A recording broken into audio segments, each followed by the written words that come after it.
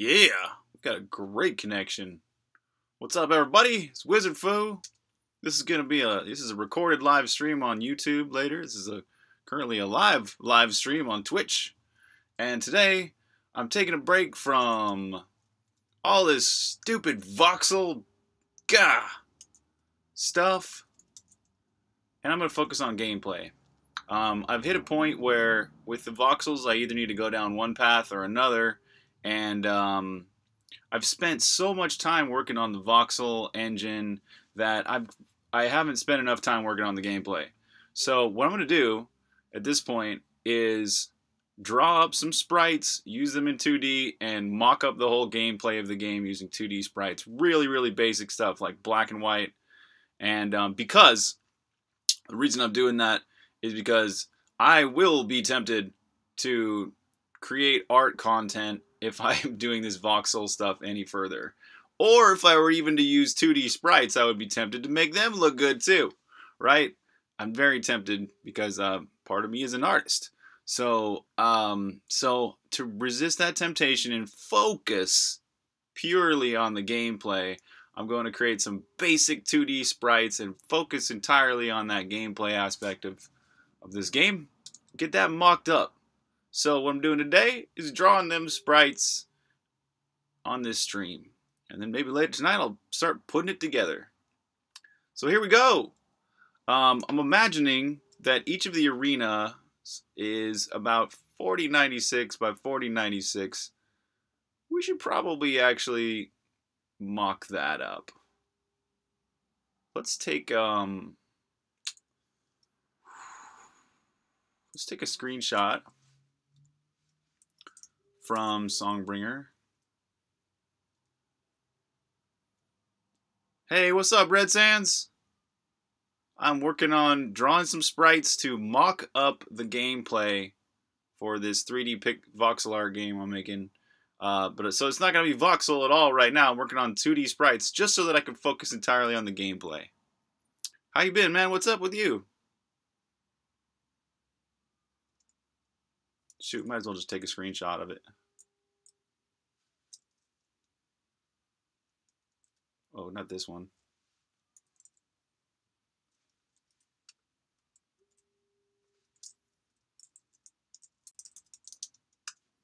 If I get like a sort of like a map of the arena started, I can verify if that's enough screens. I'm thinking 8 by 8 screens worth of content for the arena.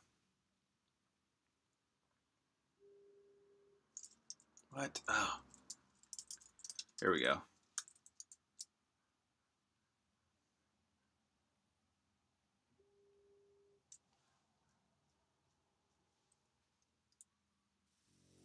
Oh, it's running in a window right now. What? This is weird. Let's get that to be full screen.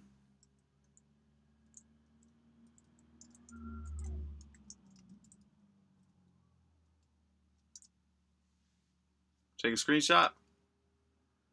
And then use that as sort of like a basis for how big the arena this should be.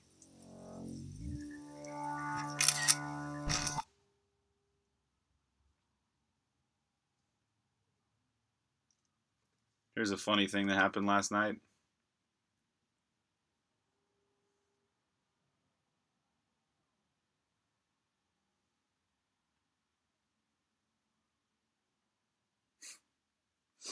I was sending data through a pixel buffer object with the wrong byte alignment, basically. So it's causing the colors to flicker like crazy. Thank you, man. I appreciate that. I intend for Load Dragger to be similar to Songbringer's art style, but just purely 3D. That's really the only difference. I wanted every little character to look like I drew them with pixel art, but they're actually 3D, so they can cast three-dimensional shadows, and I think that will look really dope. Okay, let's make this is 25. We want to make this width 420.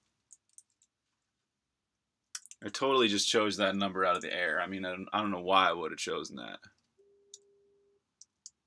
for my ratio. All right, here we go. There's a screen. Let's make something that's 4096 by 40. Well, let's actually just do this the right way. I'm thinking 8 screens so that half a screen can be left over on the sides. So 420 times 8, 3360. And if our height is 263, well, times 8, 2104.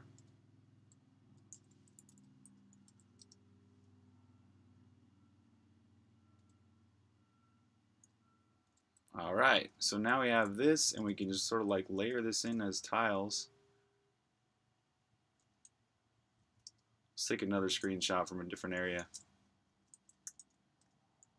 Maybe this one.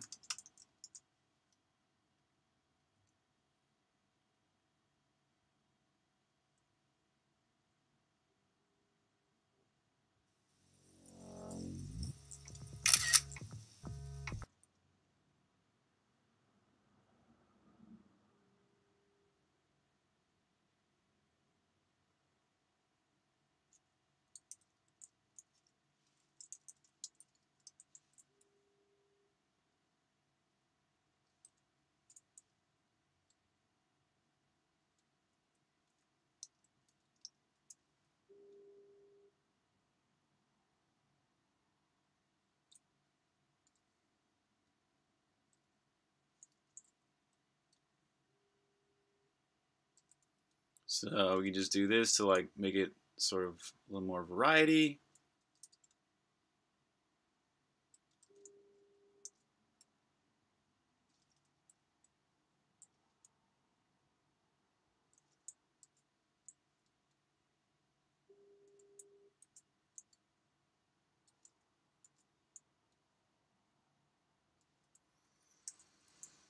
Yeah.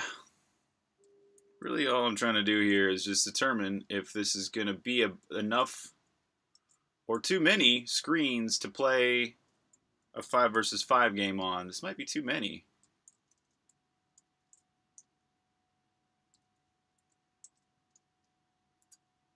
I kind of did some rough math the other day, and I think about 8 by 8 screens will be good.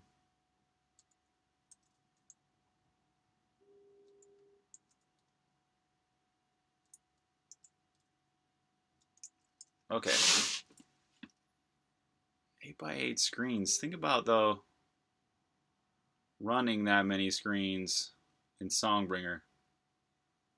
That takes a minute to run 8 screens.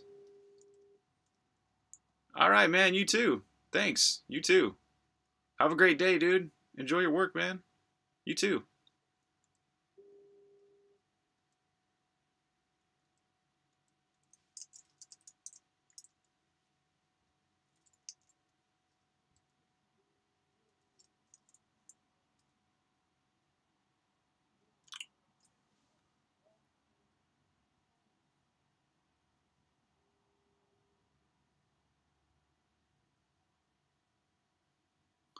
So this is what I'm thinking.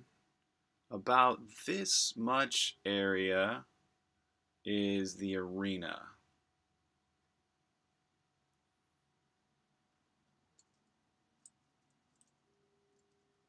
What's up with that? Oh.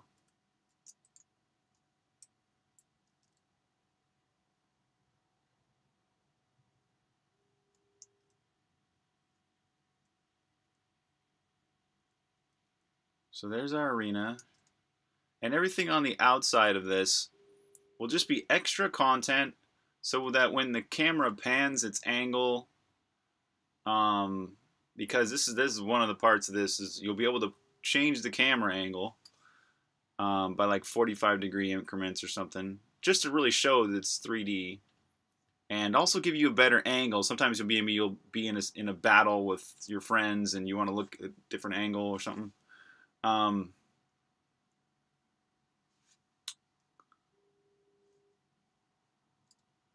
So let's go. Let's get this color for like a. This would be like the lodestone down here.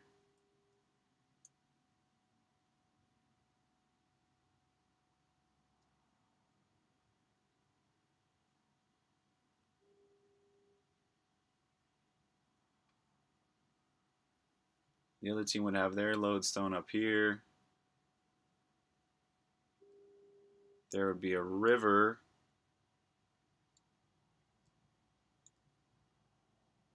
running through the middle.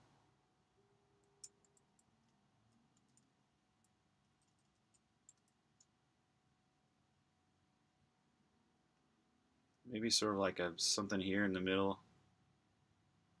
Or maybe this could also be cliffs instead of a river sometimes.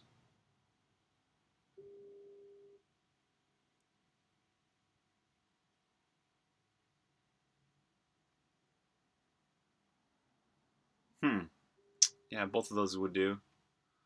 Shoot, maybe even water could be on the outside. Water or sky, like cliff edges, they drop off, or cliff edges that go up. But here in the middle, this would either be a river or cliff edges that go down. We would need trees.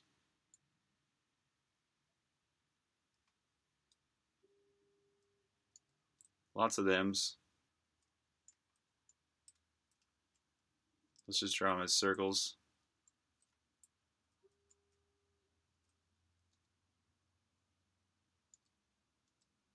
These are a bit too big, but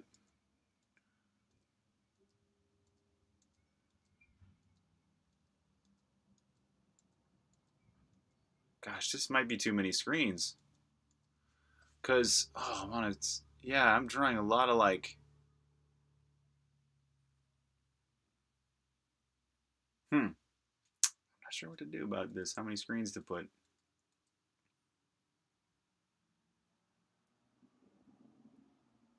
I guess maybe 8 will be the max. And then maybe some arenas are more like, well, eventually I'll settle on something like, oh, 6 by 6 or 4 by 4 is a really good map size. But I guess having the capacity to go upwards of 8 seems like a good idea. Also, there's the cave to the underworld in each area, so that would be. What the heck just keeps happening here? Oh, I keep using the brush tool, but it's not drawing. What the heck? What's going on? Oh, it's. Oh. Oh, because I'm on this like 3D layer or whatever. Okay. Or transparent layer. There. So whatever. Your cave entrance might be there, and their cave entrance might be here.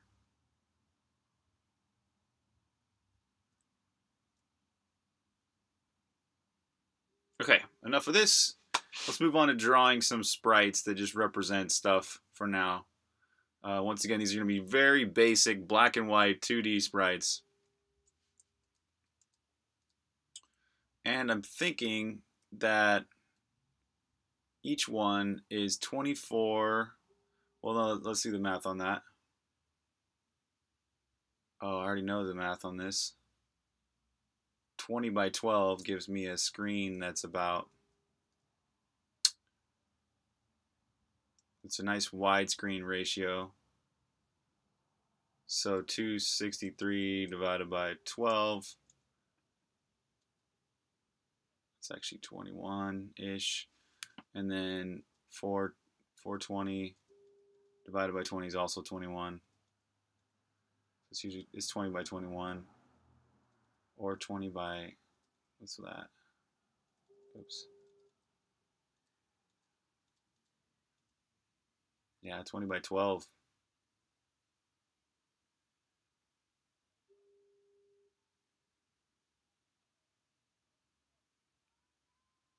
That's kind of too little to draw all these sprites. 20 by 12. What would 20 by 16 be? Nah, I really do have to go with something that's...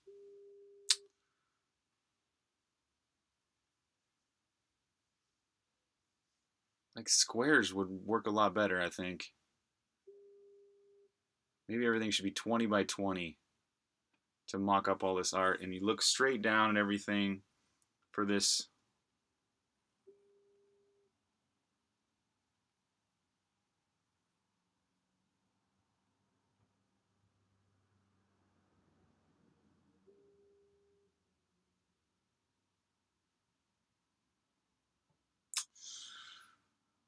Yo, Pedro, what's up, man?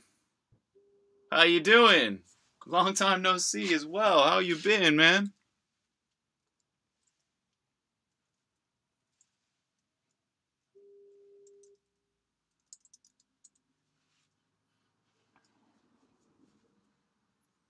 So I either make them rectangular. For these are mock-up tiles. These are entirely mock-ups. But if I make them rectangular, it'll fit better with the widescreen so that you can have a more of like a 20 by 20 type thing. Thank you, man. Cool. That's cool. How you been? How's the job, man? Didn't you got a last time I talked to you, you got a job and in Portugal, I think, right?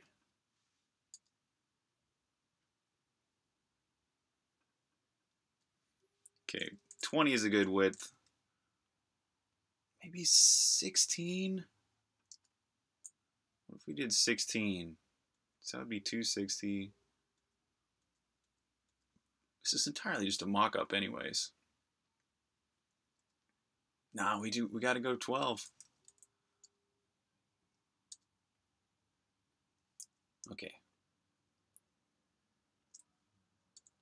Ichicero! Yo!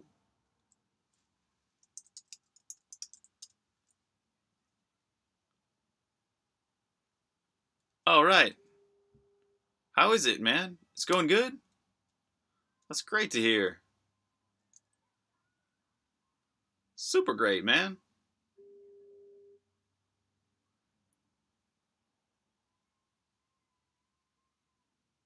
Okay, so we're going to do a black background. Continue on with these mock-up sprites. All right, so we need some mock-up sprites for each roll.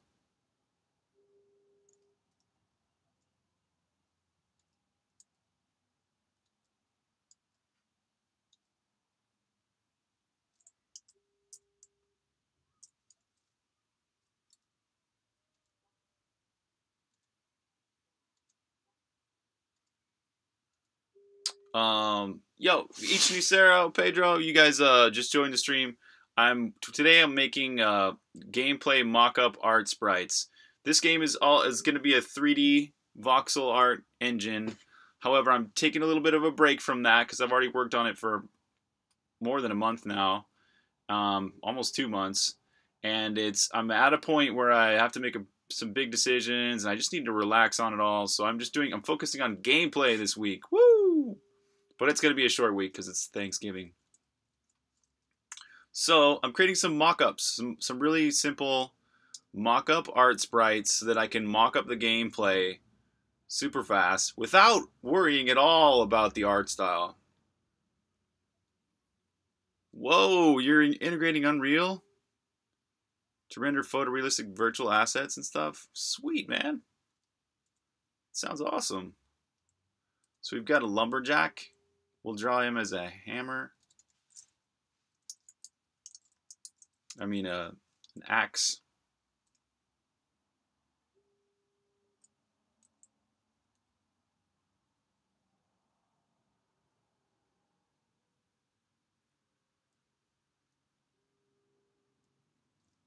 So there's the axe icon.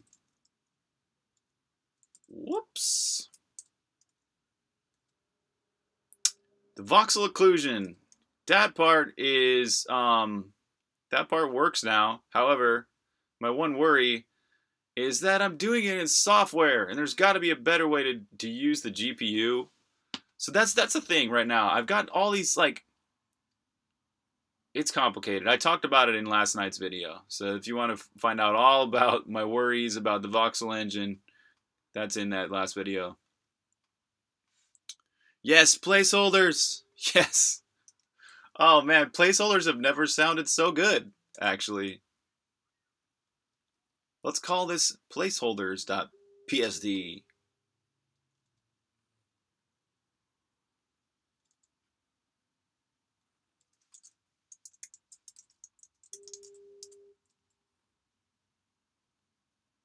All right, next frame, we shall draw the builder's hammer.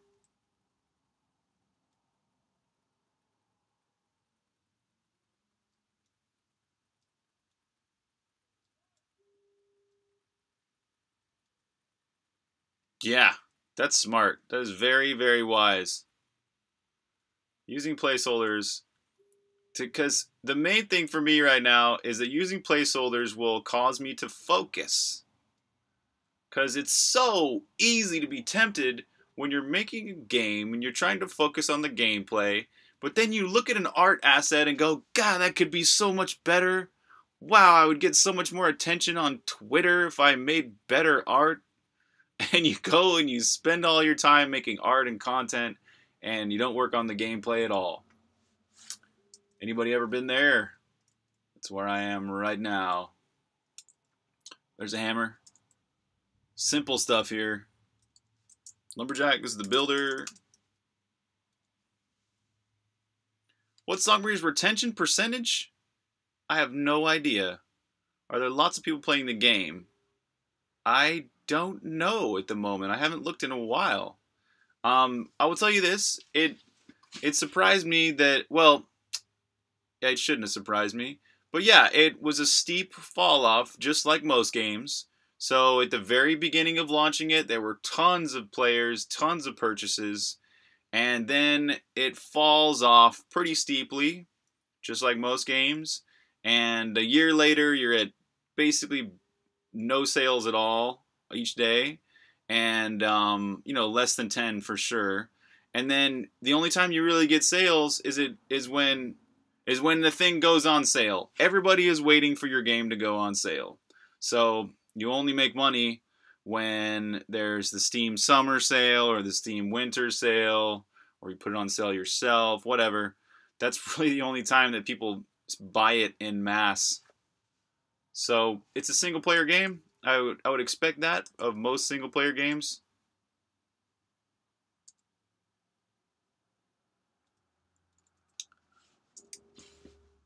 Okay. Or not necessarily all single player games, but you know what I mean. Yeah. You ran into that wall a ton of times. Yeah, you're like, oh, I gotta make this art. I gotta make this art. That's all there is. Builder. There's a knight. Knight has the sword.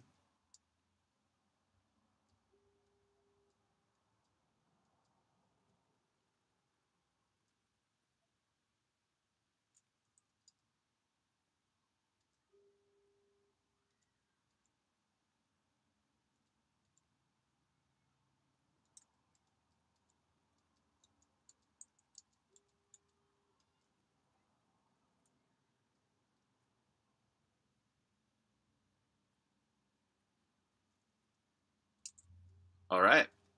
There is the archer.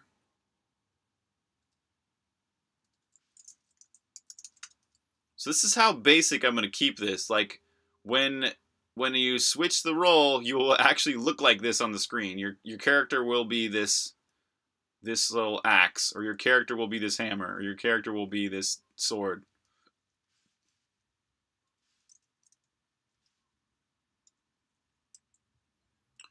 Archer bow.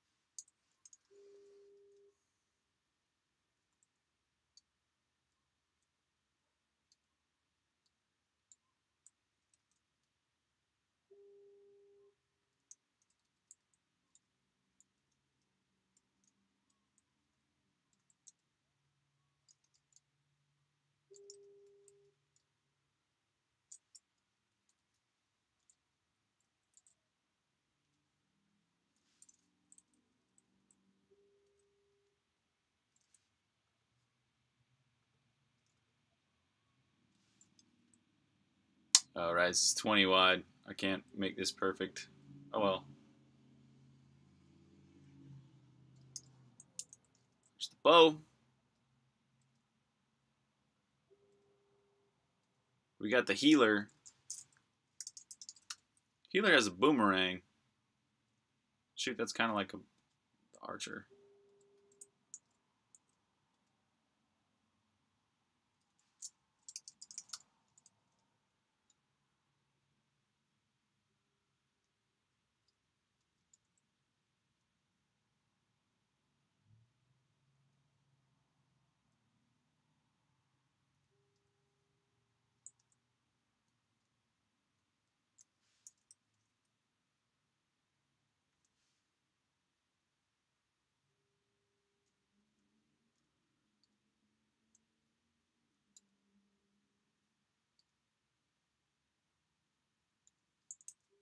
Good enough.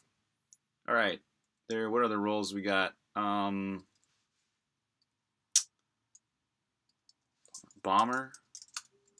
It's an easy one. Let's draw some bombs.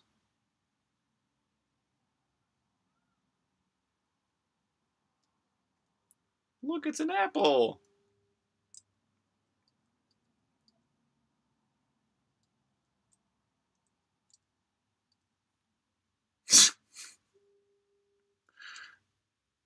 Oh man, now I don't know whether it's a bomb or an apple.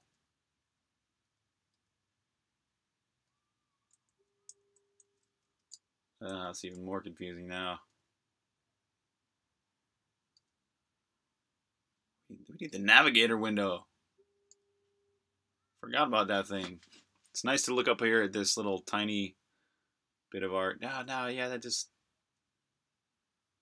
looks more like an apple than it should.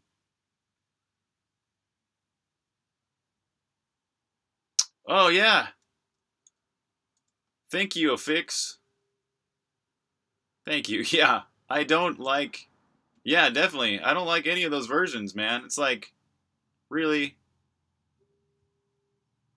But it is a really, I will admit, this is a really old copy of Photoshop. This thing is like almost, is it 15 years old? It's way too old to, to be using, but it still works. I'm going to use it as long as I can. No, for this next game, I'll mostly be making my art in Magic of Voxel, actually. Magic of Voxel is, you know, for all the 3D models and stuff like that. But for now, I'm making these 2D mock-up art sprites so that I can mock up the gameplay and focus rather than get distracted by making art, which I will have to do at some point, and I will relish in making the art. But for now, I've been Mr. Voxel Programmer too long. I've been doing this, just like this piece of art right here. Been making that piece of mock-up art too long. Let's make the next one.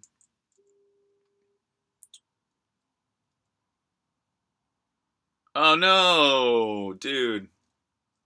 Sorry to hear that. Bomber, there's the mage. The mage has lightning gloves.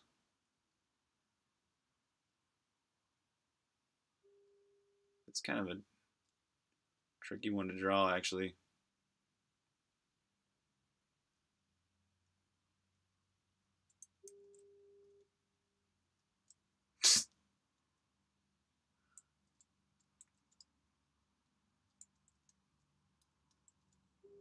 I guess I could just draw lightning.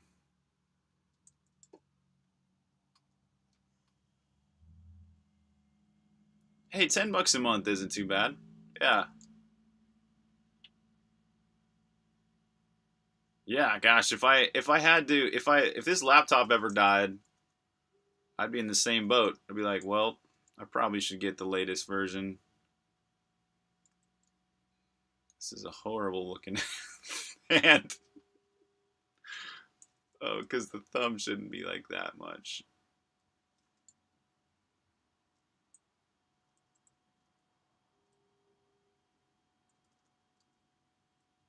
Eh. Once again, Mock-up sprites. Can't spend too long on them. It's good enough. All right, so we got a hand for representing the lightning mage. All right. There. Whoops. Next, we're doing. Okay, we've got the mage. There's the spy. There's the. But first, there's the assassin, who has daggers. Throwing daggers.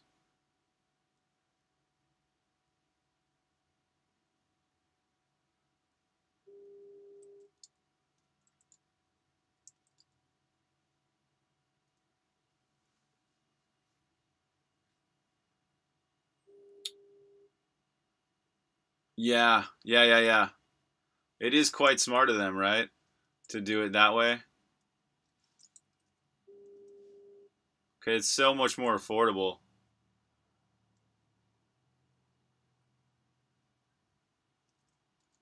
All right, and there is the spy. Spy, we'll just do a little spy hat type thing. I was thinking like a fedora.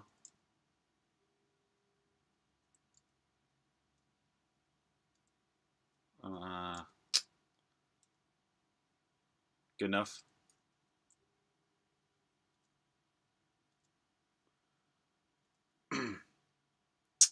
Next, all right, we've got rollless. Shoot, I forgot about rollless. Rollless is when you have no weapon. What the heck am I going to represent that? It's just empty-handed.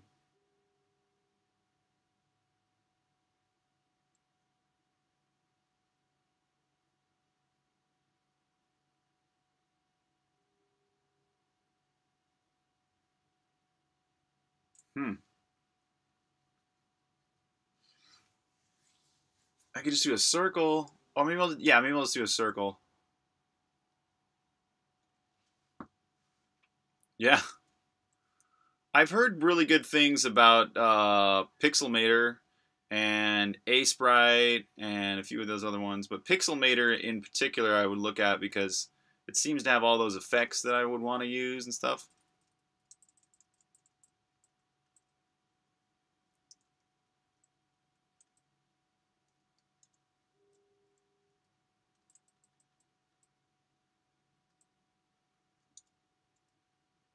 There we go.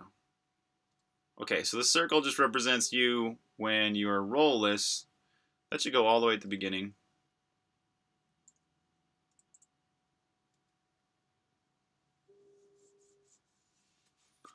Cool, man. I'm glad you enjoyed it. Super glad. But you got through a few dungeons too. I'm proud of you, man. Some people don't even get into a dungeon. Seriously. Those people that aren't really into Zelda games probably won't even find a dungeon in Songbringer. They'll just be like, give up. But you know what? Everybody that played it at PAX that I watched in person and GDC and E3, they all kicked ass. They got through 2 dungeons each. But I guess there was a green dot on the screen showing them where to go. But there's also a green dot showing you where to go in Songbringer, as long as you just use the compass. Well, I called it compass. The scanner drones. No, not the scanner drones. The biodetector. You are? What's the percentage you're at now? Oh man, you know what? Do you have the ferret drones? Do you know the ferret drones show you where every item is, so you can get 100%? The ferret drones are you're at 98%. You're so close, dude. You need to find the ferret drones, man. Find the ferret drones, use them, and it will show you where that remaining 2% of those items are. And the ferret drones, yeah, ferret drones, man. They're usually on some screen of the overworld. Okay, so look at your map on the overworld if there's like one square that you haven't been to on the overworld, that's probably the one that has the ferret drones. And the ferret drones are a secret. There's a secret to getting them, to getting into that area that's on the overworld. If you'd like me to spoil it, you could just DM me on Twitter. I'll tell you all about it. In fact, if you want me to tell you all about how to get them ferret drones, just send me your world seed on Twitter. We can chat about it. But if you'd rather find it yourself, go right ahead, man. Ferret drones are your item. That's the thing you need. Shoot, I should have mentioned it earlier, like a month ago or something. You were asking about that. Like, you need to make a 100% walkthrough. I didn't even mention the ferret drones to you. Diamond Killer, what's up, man? Howdy. Today I'm making 2D mock-up art sprites so that I can focus purely on gameplay for the next few weeks. We got Rollless Spy. Now we need Archragger. So if Rollless is just a circle, Archragger will probably be like a... Oh man, I got it. We could do... This goes back to my 6th grade elementary school teacher.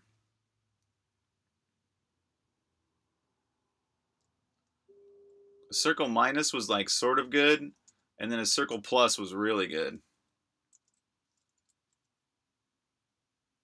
Or maybe it was circle puff. No, that's right, it was a circle puff. So what I got planned for this project, this is a 5-on-5 multiplayer game. Think Songbringer, but 5-on-5. And there will also be a battle royale mode, right? So you'll be able to like fight it out battle royale style. Last person that's alive wins. But this 5-on-5 is, I'm calling it creative 5-on-5 because you get to be creative about how the match plays out. In fact, the entire arena is covered in trees. This is sort of like a mock-up I was just trying to do right there. So all these little green dots are trees. This little thing down here in this corner is your base. And this is the enemy's base. Both of you have lodestones. Your goal for your team is to go sneak into the other team's base or whatever, get into the other team's base somehow, steal their lodestone, and drag it all the way back to your base. And you get to be creative because you cut down trees to carve out your lanes each match. So your match lanes are going to be different every time. You're going to have to deal with the enemy carving out their lanes in a unique way as well. And there's about 8 or 10 different roles. I've drawn some of them here. And these roles are basically, you have different weapons. And if you go and you purchase a different weapon, you become that different role. So if you purchase the axe, you're now the lumberjack. The lumberjack can cut down trees. If you purchase the hammer, you can build buildings. The builder can build towers and bridges and secret stuff and all sorts of buildings. There's the sword knight, which you can fight. Basically, just imagine Rock fighting in a 3D world. So that would kind of like be the sword. There's an archer who can shoot like these energy bow archer things. There's a healer which uses a boomerang for healing. So think like Songbringer's top hat, where you can throw your top hat, but only it heals you or your teammates, but also can damage the other team somehow. There's the bomber. Okay, so there's another thing too. So each one of these matches has 2 worlds to its there's the overworld like this, where there's just like, imagine like a typical 5-on-5 game. But then there's these caves. So the caves, you can go into the caves. There's a cave on each team's section of the map. And if you go in the cave, you get to the underground. And the underground, you can, if you're the bomber, you can bomb your way through the rocks to get to the other team's cave. And basically another sneaky way to get into their territory. So that's what the bomber role is. Then there's the mage, which can shoot lightning and do chain lightning effects and stuff like that. Then there's an assassin that throws like poison daggers. There's a spy. The spy role is like, I can't wait to play as this, because the spy role, if you kill an enemy while you're a spy, or whatever, if an enemy dies anyhow, they drop their weapon. right? If you go and pick up the enemy's weapon, you start to look exactly like them. So that's what the spy is. You can sneak into people's bases. And there's also role-less. Role-less is where you start out and you have no weapon whatsoever, but you can block. So role-less, basically, you have to be role-less to become an archragger. An archragger is somebody that can drag a lodestone. So you have to like upgrade your role-less, no weapon ability just to be able to drag the other team's lodestone back to your base. And as soon as you grab the lodestone, you become the loadragger, which is the role that's dragging the lodestone. And if you have multiple loadraggers dragging a lodestone, you can drag it faster to get back. But it's probably not that smart to do that unless the other team is all dead and respawning. So you basically, you want to have your team like sort of backing you up. If you're the loadragger, you got to have your team around to protect you. Monk class. What else is there? There's the ghost role as well. So when you die, you become a ghost. You have to walk back to your base to respawn. But you can still be you can still see stuff, and you still grant visibility to your team. So it's kind of an interesting role. Ghosts can even fight other ghosts. Oh, I need to do the ghost role placeholder.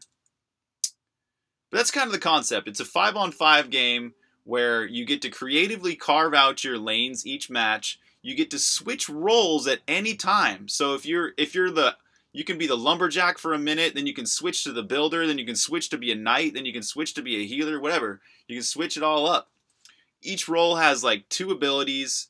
There's like a basic ability, and then there's like an advanced ability. So it's kind of simple, you know, only 2 abilities for each role. And then there's also, what else? You get to build buildings. That's kind of a unique thing about it. And then there's also, oh yeah, I basically talked about all the creative aspect. Why I would term this creative 5-on-5. So that's Loadragger in a nutshell. And it's I'm excited to make it. I'm excited to make it. I'm also got in the back of my mind the next project after Loadragger will probably be Songbringer 2, I would imagine. Something like that. I really would like to get back into that world and make that game a trilogy. But the next time doing it 3D like this. So like this game will be. Okay, we need the ghost. This is not role-less copy 2. This is the Loadragger. This is the Archragger.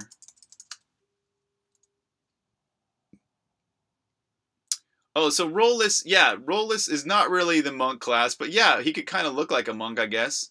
But yeah, it's not, there's no combat. When you're role-less, all you can do is block. So it puts you in a vulnerable state, but it's the only way that you can become an Archragger. You have to play as role-less for a second. Oh, each one of these roles has experience too. So when you gain more experience, that role levels up basically, and that's how you enable your further abilities or gain more attributes, stuff like that.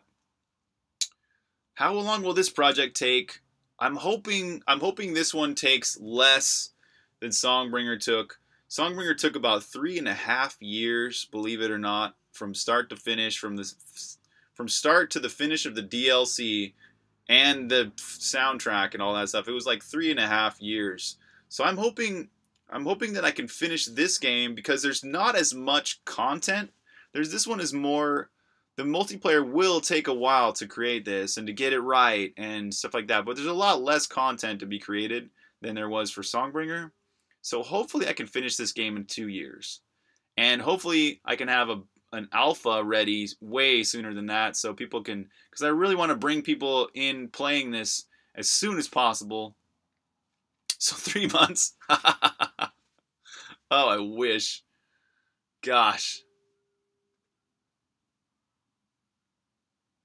Why it took the longest? Oh, you mean for Songbringer?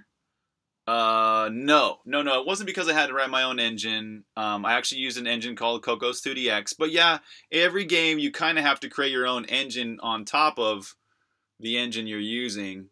It was mostly the art content. Well, no, most of my time was spent programming. I would say 60% of my time was spent programming. 20% of my time was making art. 10% of my time was making music, and 10% of my time was business. You know, emails and planning and marketing and communication and Twitter and live streams and all that kind of stuff. But yeah, programming is just a real time killer.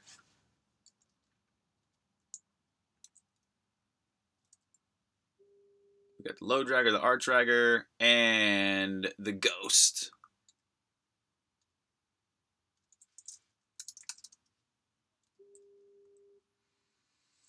I'm thinking like a Pac-Man type ghost here. This is like such a good ghost art right here.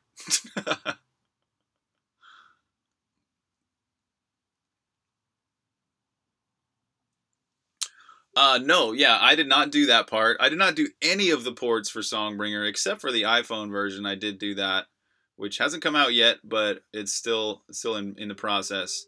So yeah, Double 11 is the name of my publisher who found me on Kickstarter. When I was doing my Kickstarter, they were like, hey, look, if your Kickstarter fails, contact us. We like you. We like what you're doing, and maybe you can be part of, you know, we can support you.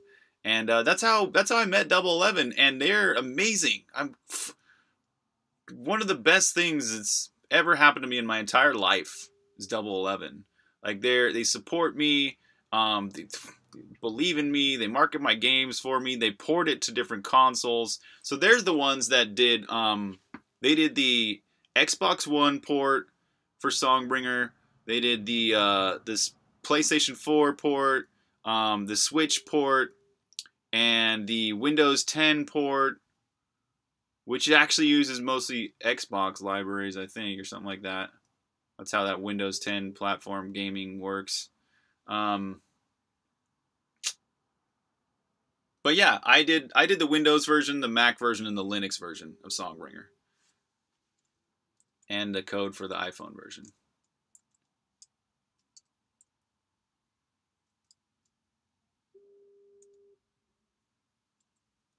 That's pretty ghosty. Okay, we got the ghost roll, roll list, art dragger, low dragger. Okay, now it's starting to start doing some icons for other stuff. Let's do something to simply resemble a tree, maybe? Whoops.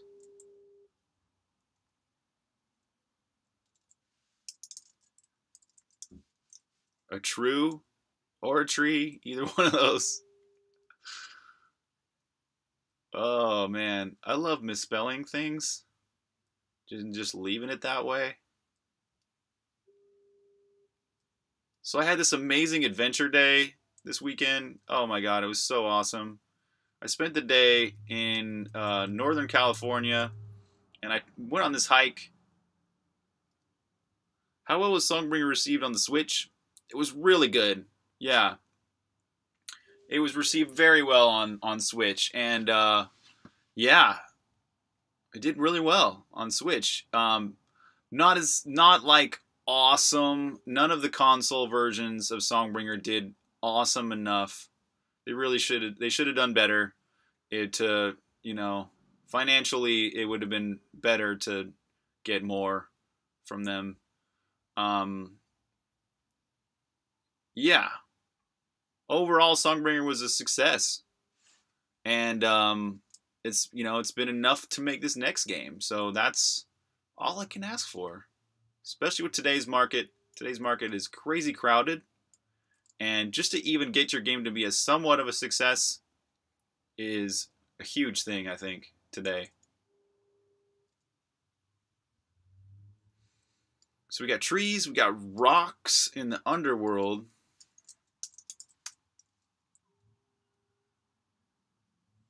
Let's try a lumpish rock. This is looking like a blob.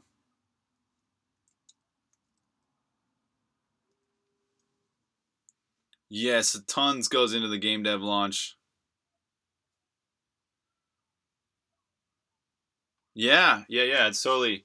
Yeah, you see that on Steam. Especially like you get comments from people on Steam like, "Oh, your game's horrible. I hate it."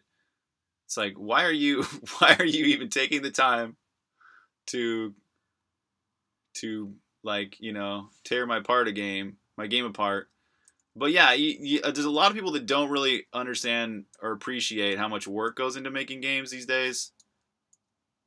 Except for, gosh, there's some simple games out there that are so not time consuming at all. I almost wish I was making those kind of games, but I prefer to make more complex games. Does that look like a rock at all?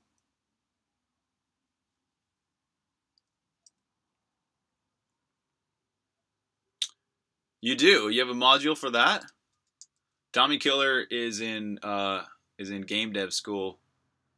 Right? Is that right? What's your official degree title, Tommy Killer?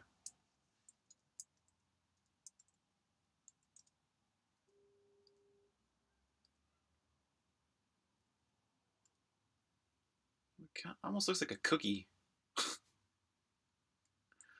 Oh, I know. We can give it some sort of like not so much of the blob feeling. There, that's a rock. That's totally a rock. Computer Science 4 games, huh? And it's in the UK, right? Is that right? There's a lot of these new schools that teach game development. I'm excited about that. When I was a kid, we didn't have that. When I was going to college, we did not have game development degrees. We had computer science though. Software engineering was my degree that I never finished. Sheffield. Cool, man. Tree, rock. I guess we need something to represent water or sky. That could just be, that's easy enough. We could just do everything white. Or oh, we could do some waves.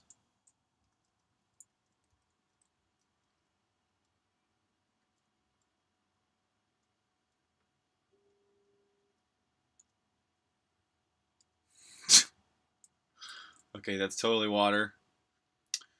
Um,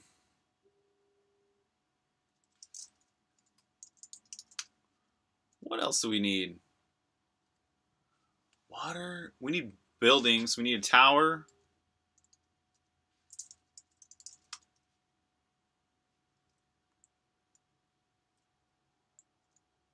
So basically, every one of these icons represents one map unit of space. So that's why it's kind of a tower.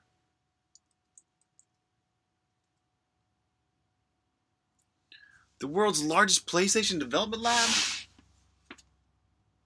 Classrooms full of dev kits? What? But you haven't done anything with them? Oh, dude. You know how valuable that is? Some people get on waiting lists to try and get a dev kit, and it costs money. Like lots of money. I think. Last time I checked, it cost money. I know, to be a kid right now, opportunities you have, left and right. Whoops. Okay, what else? What else? We got tower. Probably would need like a...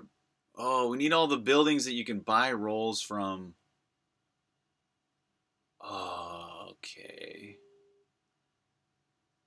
That's fine. We'll do every one of these icons again with the square around it, and that'll represent a building.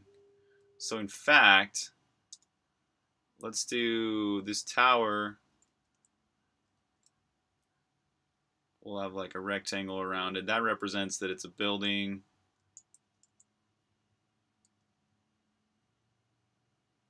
Tower. Okay, so every one of these no, not that roll. Not that role. This role, though. Spy, assassin, mage, bomber, healer, archer, knight.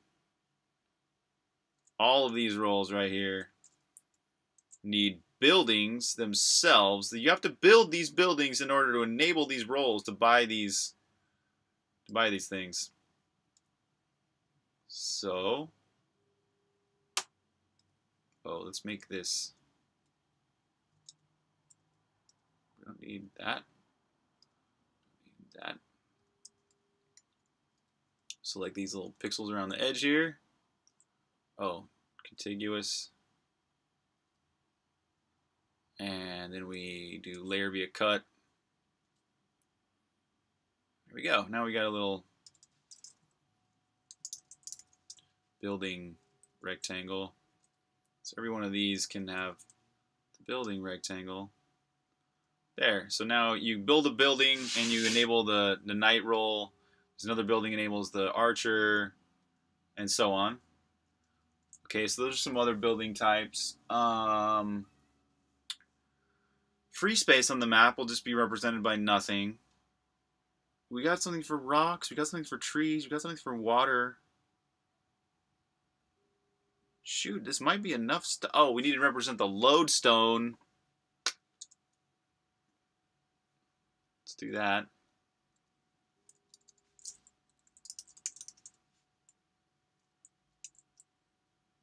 This is fun. I'm so glad to be doing this gameplay mock-up right now. I'm really tired of working on the voxel engine. It's just got me kind of stressed out and worried. Just trying to like figure out, is this even possible?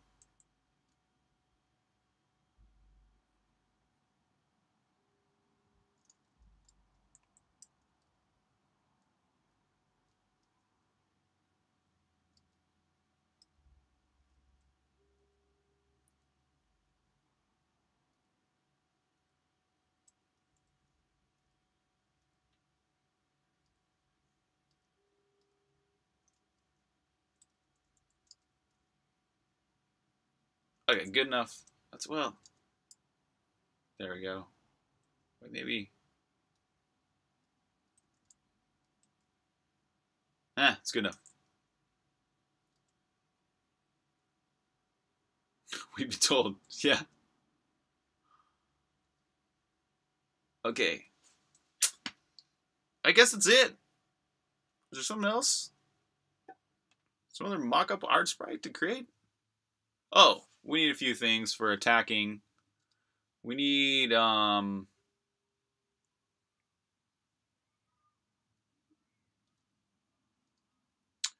like a sword swipe that would represent like you're attacking something. A swipe can be any one of these, like the lumberjack swinging his axe, the builder swinging his hammer, the sword knight swinging his sword. All those will have like sort of swooshes. So we need like a little swooshy swipey thing to represent like, whoa, this is big. This is some temporary place where stuff's getting damaged right here. You're gonna get hurt if you're near that for its 10th of a second that it's alive or whatever. What did I just do there? I need another one of those. Okay, we got the swipe. There we go. Okay, we also want the archer has a arrow, so we'll do arrows. In fact, we can do arrows and the knives, the throwing knives as one.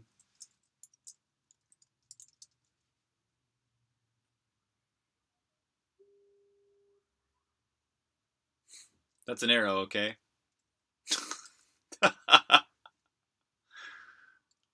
That'll work. And we can do a little square for things like bombs. Oh, the arrow knife, or even the boomerang, I guess.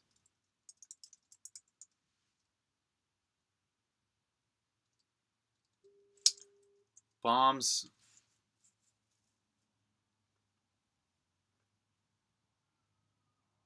Spy doesn't have a weapon until he picks up someone else's. We got knives. Lightning.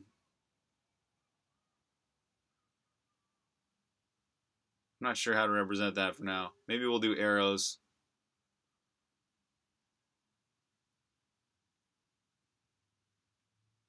Huh. Figure that out. Okay. Yeah, this is the bomb slash whatever. Little square. That's it. Okay, we've got weapons, projectiles, all the rolls, all the buildings. Think that's pretty good. Yeah. Alright, I do have a script that exports stuff. Let's use that. What's it called again?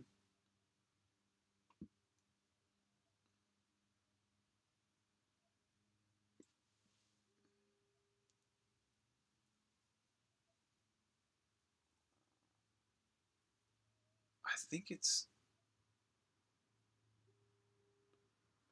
Did I do Command B? I made a shortcut for that. Oh, yeah. I don't know where the heck it's going to put these. It's working, though. Wait, it shouldn't have clicked that. What's that? Well, it's initializing the video export. Here we go. Nice. Oh, you can select the folder. That's right. Sweet. Oh, that's right. It's just a render video command. Duh. Render video can take all of your frames of like a pixel or frame animation and draw them. So let's go to the load dragger folder. We'll go into art, sheets, common. Choose that. Oh, these are all going to be named something weird. That's fine. I mean, they'll all be placeholders 0, placeholders 1, blah, blah, blah. That's okay. I can associate those in the code. 20 by 12. Yep. Render.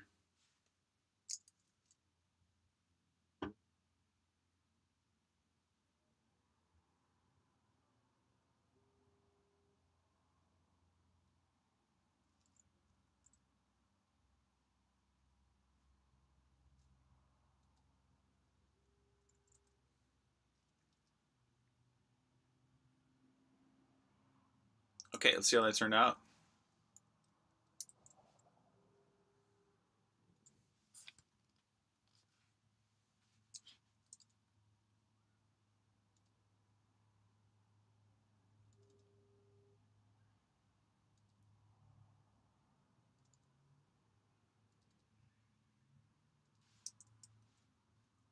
Yay! It's got them all in here. Okay. We've got enough art to mock up some gameplay now.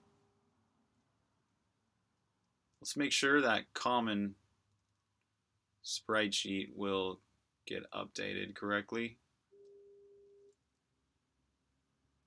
Oh yeah, nice. That's cool.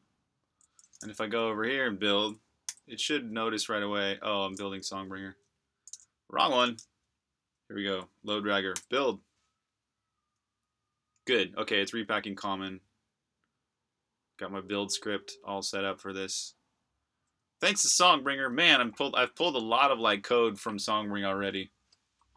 Code and scripts and all sorts of stuff. All right, so let's get rid of this voxel stuff, dude.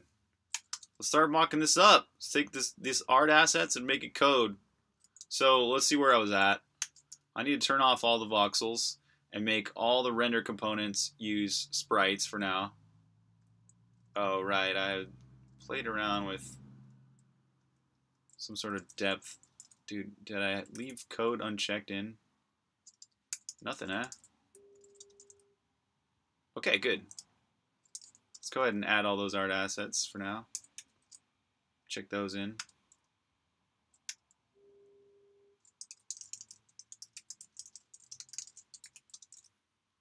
Okay, so instead of every asset or every render component having um, a three-dimensional voxel model, they're just going to have regular 2D sprites for now.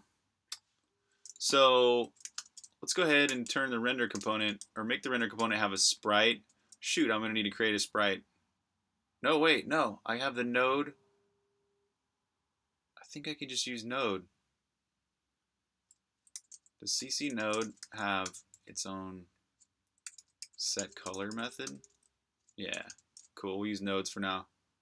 All right, so that means that each render component, where's render component.h? There it is.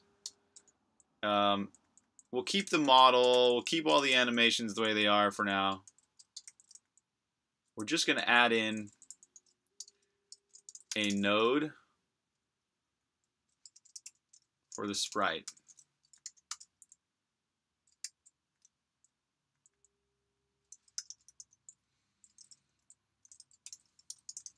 I think I could do this where I don't set up a node. Oh no, I do have to set up a node by passing. Oh no, it locks the node. It locks the Cocos 2D node though. We don't want to do that. Okay, we've got to make this a sprite pointer. Doesn't matter though because this is entirely just for mocking up. But I would prefer to use a reference there or straight up just holding the node. But I can't because I need to create a sprite and then use that for the node when I initialize it, when I new it, when I construct it. So right, we got a sprite there, render component .cpp. We need to set the sprite to null.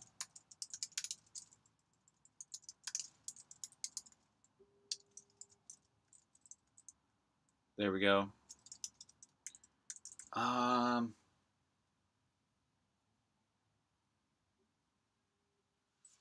I guess this is simple enough if we just make an extra little thing that loads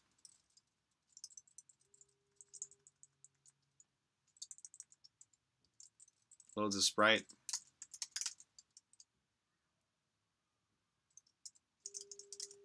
We'll surround this with an if1 because this should not be, this is not like code that I want to release. I don't want to ever release the game with this bit of code. So I'm just surrounding it with an if1 so I know that, oh, this is a bit of code that shouldn't be here in the end game. Okay, so oh shoot. I don't want any of my low dragger code to have to know about Cocos 2D.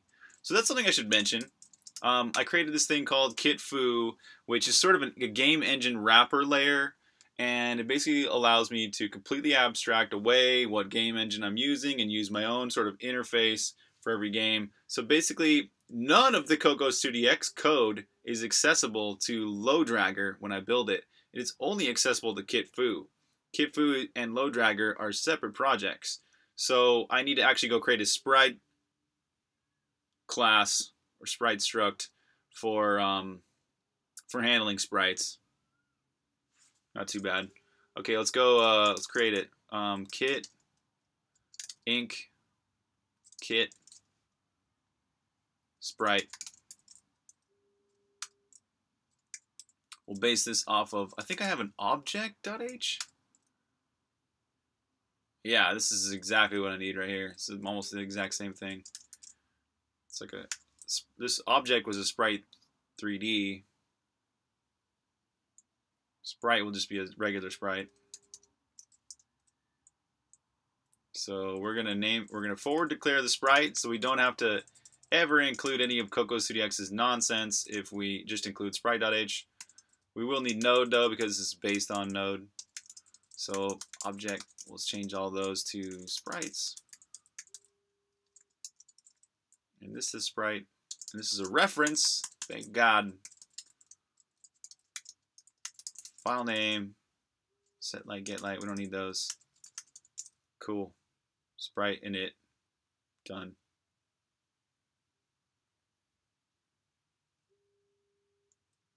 That's a file name or a sprite sheet name. essentially a file name. Okay, sprite.h. There we go. And we need a kit source sprite.cpp, much like object.cpp. Simple. We're going to include those sprite, string view cocos, blank sprite, a lock.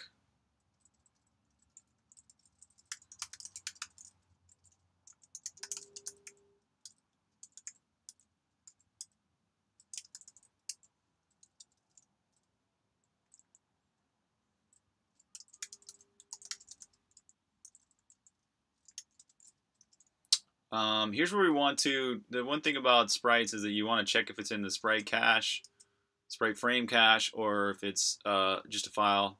So we need the cacher.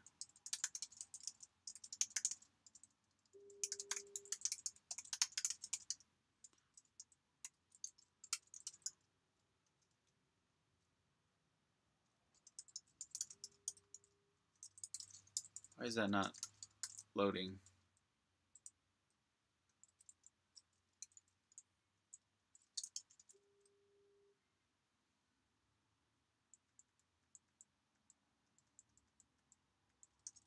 Okay, so if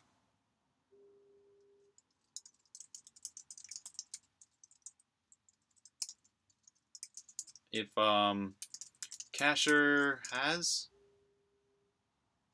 shoot, I don't remember. Let's go to Songbringer's code base. Also render component.cpp. When we go and create sprites, oh right, we did the this init sprite. Oh, where was the sprite frame?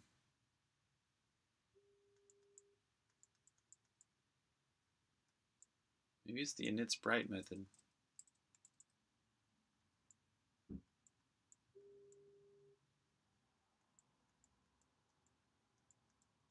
Ah, there it is.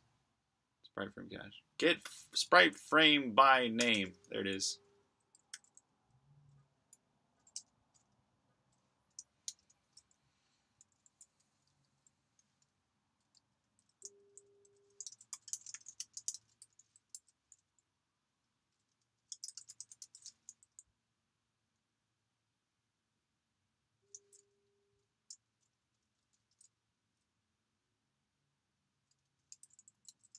So we'll go auto frame equals cacher get sprite frame by name. And then if frame is not equal to null pointer,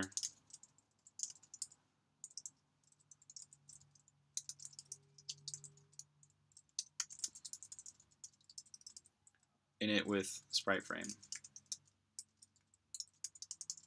Otherwise, init with file. And there you go. Set the camera to the view get default. Nope, we don't want to do that. We want to use the two-dimensional camera, not the three-dimensional camera. So, okay, we've got a sprite class. Boom. Let's get, oh, that's not even going to compile that. We need to go to Kitfu's project, and add in this sprite class. It's already open in another works. Oh, it's already open right here.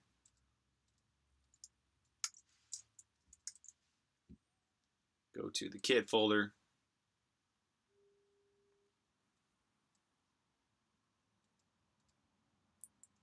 Kitfu.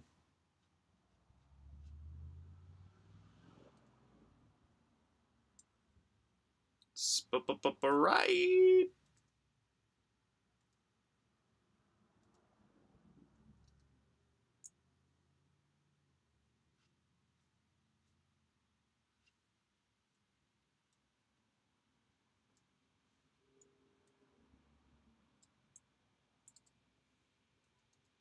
You notice I don't add header files to my target with Xcode. All that does is it makes it so you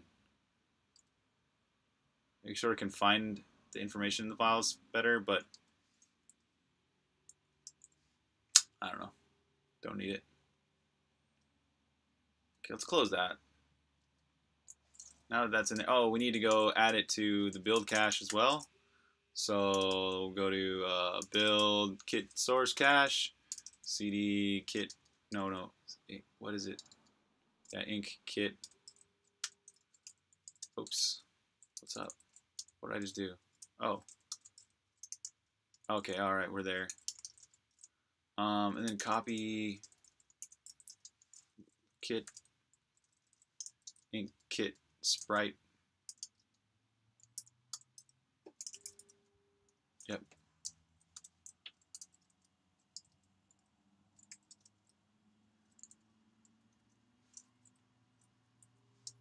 And this time copy kit source sprite.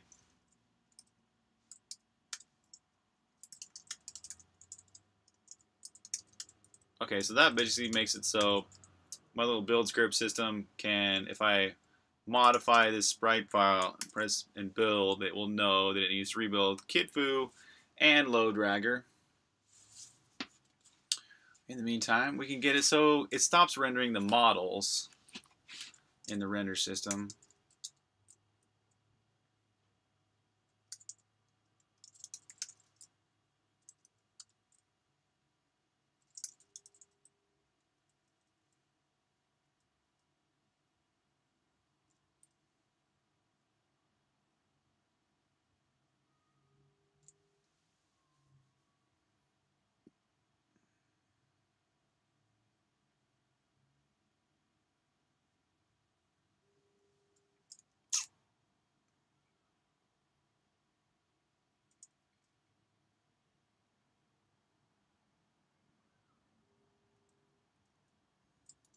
Gosh, we should probably turn this off with an if.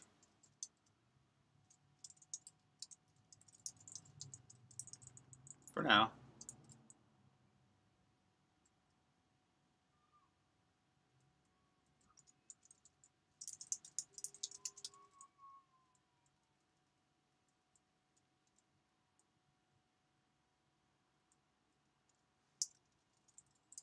Okay, and for now we'll just do loop over each entity.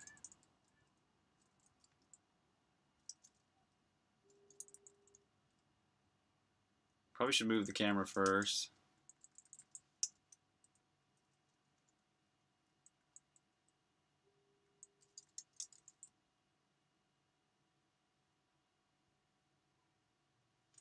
Oh, the view needs to set a different camera for camera 0.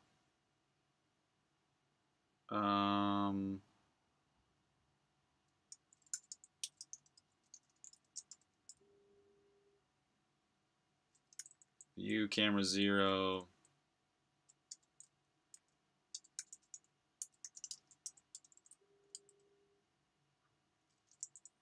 Oh, are we doing the frame buffer? No.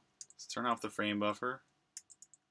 So here we go. This is the ortho camera.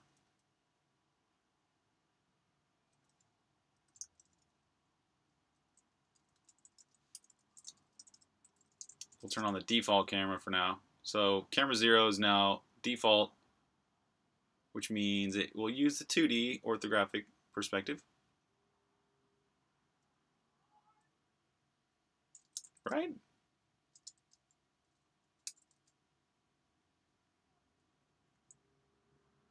Yeah, 2D.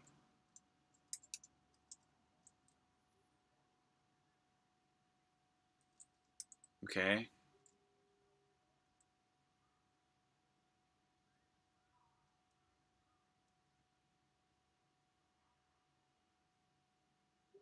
We don't want to do this.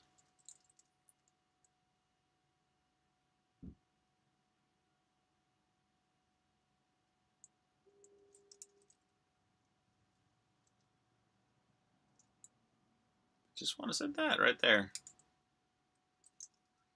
View camera 0. Oh, we need the player ID.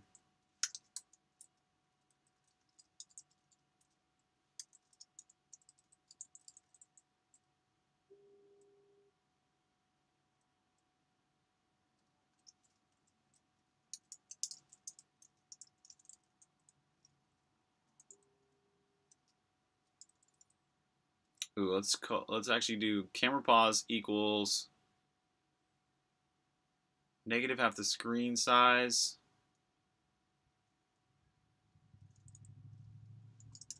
Let's view get frame buffer size, and then camera pause times equals negative 0.5, and set that.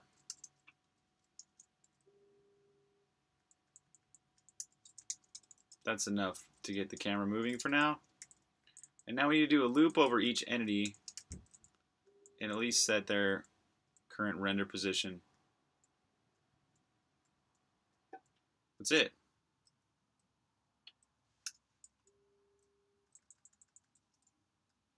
Oh, we'll need to move its sprite.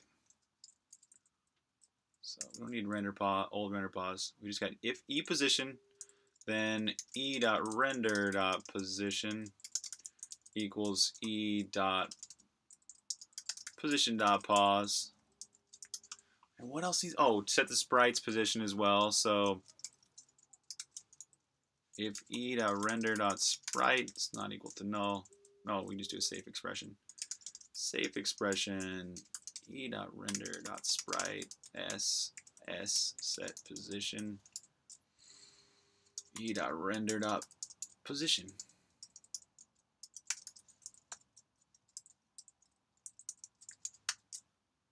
Okay, we've got a movement system already in place.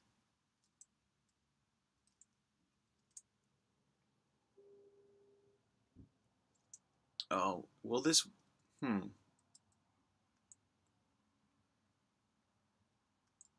Oh, we need to add this. We created a render component. We can create the sprite. We need to add this. We need to create the sprite and add it to the view. So sprite equals new sprite.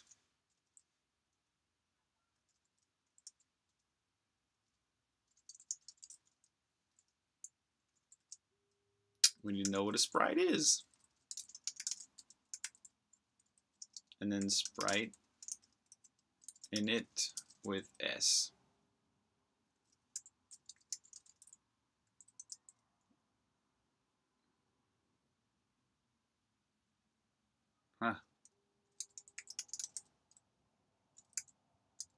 We need to make C tags.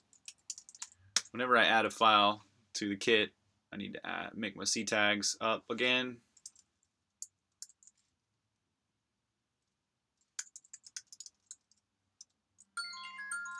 Oh, dang! We are out of time for today's stream. That's the dinner bell right there. It's time to get some dinner. Well, that was a good little, really productive live stream here. I got all these little markup art sprites created for all of the different roles you could be in this multiplayer 5-on-5 game. And the trees and the rocks and the water and the buildings and even projectiles and the lodestone. So that's all ready to go.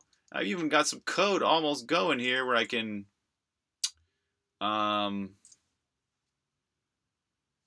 create sprites and represent all the game render objects, render components with sprites for now and focus entirely on gameplay. So that's going to be it for today's video. This live stream is now ending. But I'll be back at you with some more videos this week. Maybe a few different videos. This is going to be kind of a short week for me because it's Thanksgiving. Hope y'all, if you celebrate Thanksgiving, hope y'all have a nice Thanksgiving weekend. If you're in a country that doesn't support that or a state of being that doesn't support that, then hope you have a good weekend anyways. It was good chatting with you guys. Ishicero, Dom Killer, everybody. Pedro. Catch you next stream, yeah. See you guys around. Happy holidays.